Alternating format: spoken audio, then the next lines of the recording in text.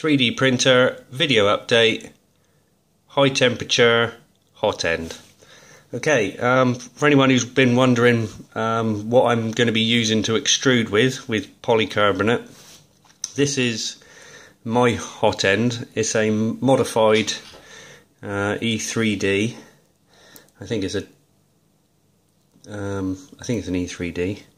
Well, this part is the standard cooling part that you get from China. This is obviously Bowden extruder type, but what I've changed is obviously this is my heater cartridge. It has a copper inner core and a 120 watt nichrome heating element that is basically wound the full circumference inside and heats up evenly all around this copper core, which the copper core will absorb all the heat before the aluminium does. It's sort of the heating element is extremely close to the copper core, where it's spaced off from the aluminium, which is more just to hold it all together really. With a standard stainless steel heat break.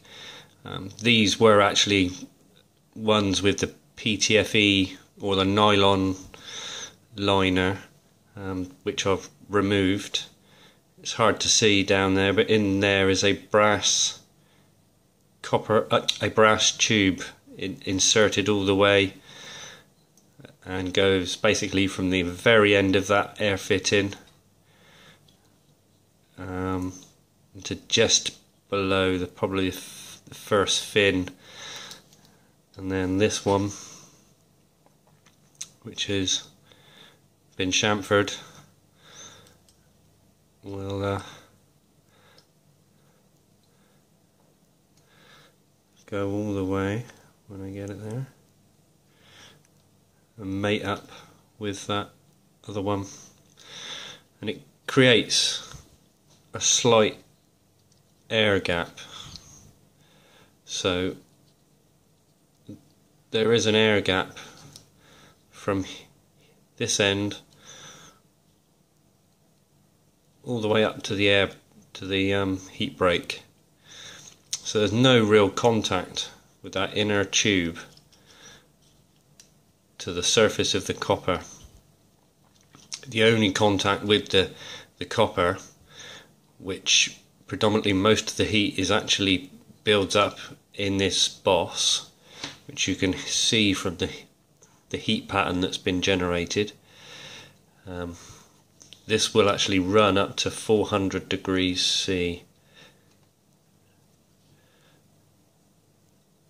The only thing that doesn't run up to 400 degrees C is this little thermistor, which will be changed. So yeah, it won't be that later.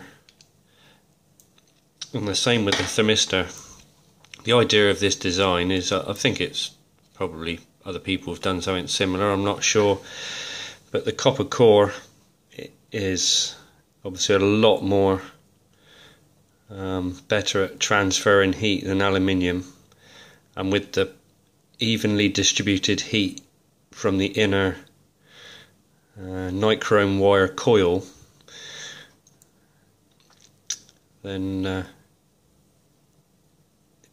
it just sort of helps transfer the temperature in the right direction nice and evenly. Can't really see. And there's a small hole that's drilled. It's not open to the inner thread. It's close, but it's not open, so it's a blind hole, but it allows to get the thermistor right down into roughly here,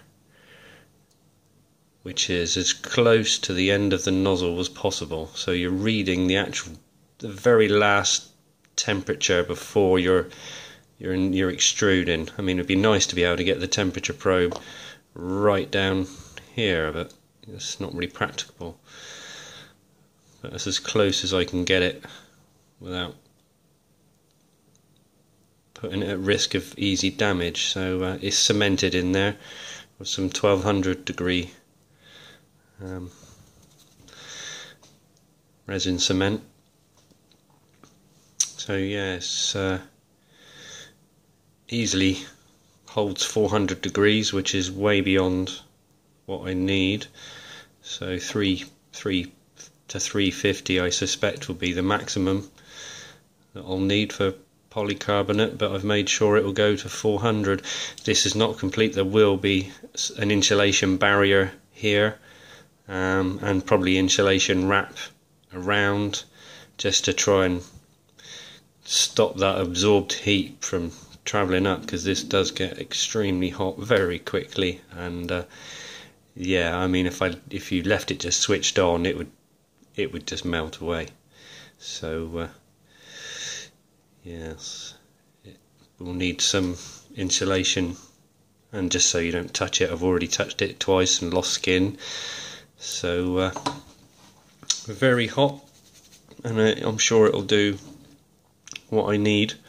I've got another slightly modified version. This is just a prototype.